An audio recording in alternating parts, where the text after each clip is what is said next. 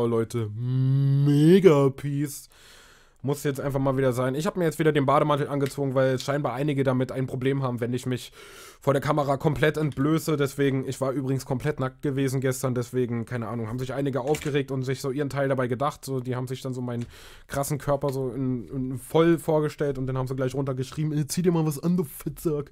Ja, und da ich halt sehr viel Wert auf die Meinung anderer Menschen lege, habe ich mir jetzt einen Bademantel angezogen. Wenn ihr auch damit ein Problem habt, dann meldet euch bitte unter meiner... Auf jeden Fall geht es heute um den Punkt Wohnungen. Viele wissen, dass die Wohnung für mich gerade schon eine sehr hohe Priorität hat, dass ich eine neue Wohnung finde. Leute, die mich aktiv verfolgen, wissen, dass ich hier gerade immer noch mit meinen 20 Jahren in meinem scheiß Kinderzimmer hänge. Das ist gar nicht so unüblich in der Stadt, weil die sehr teuer sind, die Wohnungen. Ist ja auch egal. Der Grund, warum ich ausziehen möchte, ist ganz einfach, weil ich halt ein sehr lautes Organ habe und meine Mutter...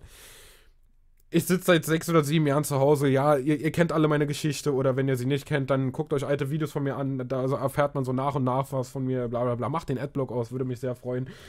Und die erträgt einfach schon ewig lang mein Geschrei, erstmal Doppelpeace auf jeden Fall an meine Mutter, die einfach so ewig lang diese ganze Scheiße mit mir ertragen hat. Ich war immer ein sehr schwieriges Kind gewesen und dann habe ich endlich... dieses Ventil YouTube für mich entdeckt und ich bin immer noch genauso schlimm, bloß jetzt nehme ich es auch auf. Und zwar geht es darum, ich habe jetzt letztens eine Wohnung gehabt, also ich hatte eine Wohnung gehabt, ich muss jedes Mal aufstoßen. Verdammt nochmal, kann ich ein Video aufnehmen, ohne dass ich hier bei 1 Minute 30 aufstoßen muss? Ich werde doch jetzt mein Video nicht neu starten. Ich trinke keine Cola mehr. Alter, irgendwann schwöre ich auf meine Mutter, dass ich keine Cola mehr trinke. Ich habe übrigens hat das für mich ziemlich viel Wert, wenn ich auf meine Mutter schwöre. So andere, ich sag so, schwör auf deine Mutter. So für mich hat das voll so diese Ernsthaftigkeit und andere so, ja, ich schwöre und dann am Ende kommt dabei raus, dass es gelogen war. So, keine Ahnung, könnte ich niemals machen. Mit diesem Gefühl könnte ich nicht leben. Da hätte ich ja Angst vor meiner Mutter. Ich bin nicht abergläubig, aber das ist sie. Jedenfalls habe ich letztens eine Wohnung besichtigt, am Donnerstag, um genau zu sein. Da bin ich nach Legebruch gefahren, das ist irgendwo in Brandenburg, das ist 1,5 Stunden von meiner momentanen Position entfernt. So, die Wohnung, was kann man dazu sagen? Es war ein altes Hotel gewesen, ein altes Billighotel. Die Wohnung 28 Quadratmeter groß, 2 Herdplatten im Flur. Also da, wenn ich die Haustür aufmache, dann habe ich rechts von mir gleich meine Küche gehabt mit so einem ganz kleinen Kühlschrank und halt eine da wo man halt abwascht. Ich mache das nie, deswegen kann ich es nicht genau benennen. Dann kommt man rein, dann gehe ich ins Bad, ich passe da gerade so rein, so wie man es von Hotels kennt, erstmal so ein riesen Waschbecken, so ein richtig großes, total überdimensioniertes Waschbecken in diesem scheiß kleinen Bad, deine Dusche, wo ich kaum reingepasst habe. Und dann halt der kleine Raum, worin ich gewohnt hätte, was hier kleiner gewesen wäre als dieses ganze Zimmer hier. Ich meine mal, ich kann hier drin auch leben, tue ich ja schon die ganze Zeit. Das wäre nicht das Problem gewesen. Und eine Gemeinschaftswaschmaschine. So, da es ein ehemaliges Hotel war, haben sich auf der Etage ungefähr, sagen wir mal, 20 Leute befunden.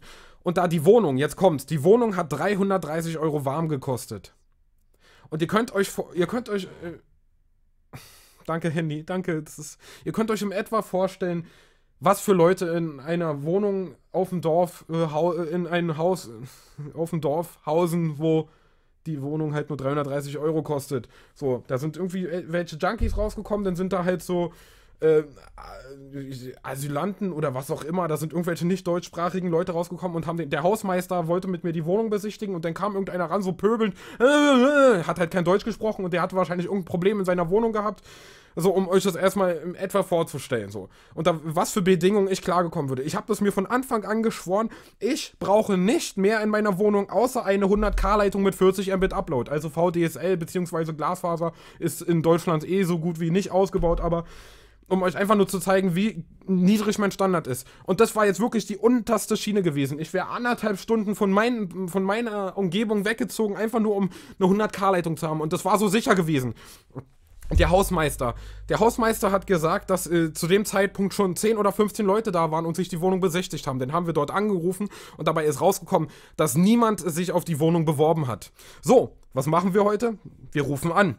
Nee, ich rufe an. Ich rufe an und sie sagt, die Wohnung ist vergeben. Dann habe ich meinen Nachnamen genannt, ist sie vielleicht an uns vergeben und wir haben von nicht... Also an mich, mein Gott, irgendwann erkläre ich es euch mal mit diesen internen Details, wenn ich es darf. Und die sagen, die Wohnung ist vergeben. Die Wohnung ist vergeben, sage ich. Da bin ich etwas lauter geworden und dann so, okay, und dann, naja, aber es wird noch eine Wohnung frei. Da ist ein Mieter, der schnellstmöglich aus der Wohnung raus will, was eigentlich auch nochmal genug sagt. Das war wahrscheinlich irgendein normaler Mensch, der gecheckt hat, ey Digga, gut 330 Euro, das ist zwar geil, aber mit diesen Leuten kann ich nicht zusammenwohnen. Wisst ihr, so was gewesen, dann habe ich aber auch schon aufgelegt. Ich habe echt keinen Bock mehr. Das kann nicht sein, man wird von vorne bis hinten nur verarscht von diesen ganzen Leuten. Das ist schlimm. Die eine Wohnung, da wird einem die ganze Zeit zugesichert, da kommen nur 3 Leute zum Besichtigungstermin und dann bekommt natürlich irgendeine Tussi die Scheißwohnung, weil sie wahrscheinlich schön gelutscht hat beim Immobilienmakler. Dann bekomme ich nicht mal die größte Dreckswohnung. Ich bin qualifiziert dafür. Ich kann die Wohnung easy bezahlen. Ich bekomme auch mehr als 3 Mieten. So, als Beispiel jetzt, ja? Dafür. Und trotzdem bekomme ich diese Wohnung. Ich bekomme keine Wohnung. Ich war jetzt bei 5 oder wie viel Besichtigungstermin gewesen, was auch immer. Voll oft die Hoffnung bekommen, dass daraus was wird und auf einmal melden die sich nicht mehr. Dann ruft man da an, um Rücksprache zu halten. Und was passiert? Wohnung vergeben. Ich habe darauf keinen Bock mehr. Das sind Kriminelle. Diese Immobilienmakler und diese ganzen Leute, das sind Kriminelle. Warum machen die das, wieso machen die das öffentlich? Genauso schlimm sind es, wenn man irgendwelche Anzeigen öffentlich stellt, ohne Information. So, die stellen die stellen eine Wohnung ins Internet ohne Bilder, ohne jegliche Information, wo sich diese Scheißwohnung befindet oder sonst irgendwas. Warum soll man seine Zeit denn für sowas opfern? Oder generell, dann geht man da hin, ich fahre 1,5 Stunden, insgesamt 3 verfickte Hurensohn-Stunden habe ich gebraucht, um dorthin zu kommen, denn ich habe keinen Bock mehr. Ich bin durcheinander. Und ich reg mich einfach nur auf. Und am Ende wird die Wohnung an jemanden vergeben, weil er einen Kontakt mit der Person hat. Wisst ihr, was ich meine? So, das hat keine Chance. Wenn man keine Kontakte so in dieser Immobilienbranche hat, dann hat man keine Chance. Ich habe keinen Bock mehr. Ich will hier ausziehen. Ich will durchstarten. Ich will wissen, dass wenn ich ein Video aufnehme, ist, dass hier hinter keiner ist, der sich dadurch gestört fühlt. Hier ist übrigens die Stube meiner Mutter. So, das will ich nicht mehr. Ich will für mich sein.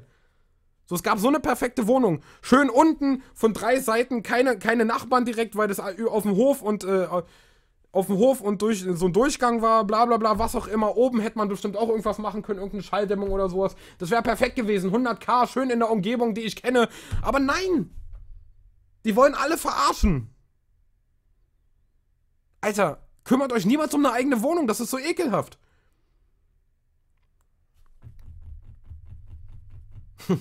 Ja. Ich bin Tanzverbot.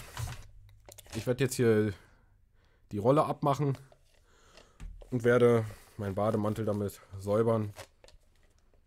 Und sonst wünsche ich euch noch einen wunderschönen Tag. Ich hoffe, ihr habt wenigstens einen schönen Tag. Ich bin jetzt etwas aggressiv. Aber das kann man auch nicht ändern.